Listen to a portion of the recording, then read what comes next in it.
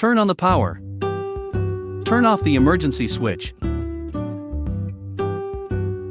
Turn on the control switch. Turn on the engine.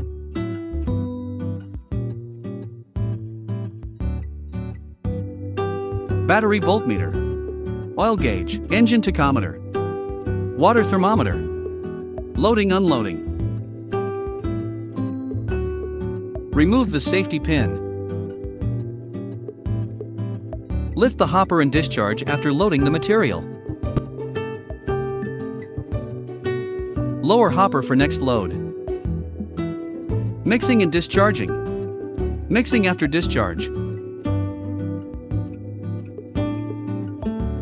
Discharge concrete to hopper.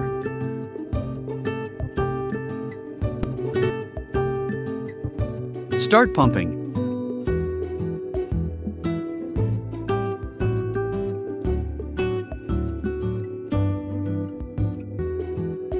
Turn on the panel remote switch. Connection magnet. Turn on.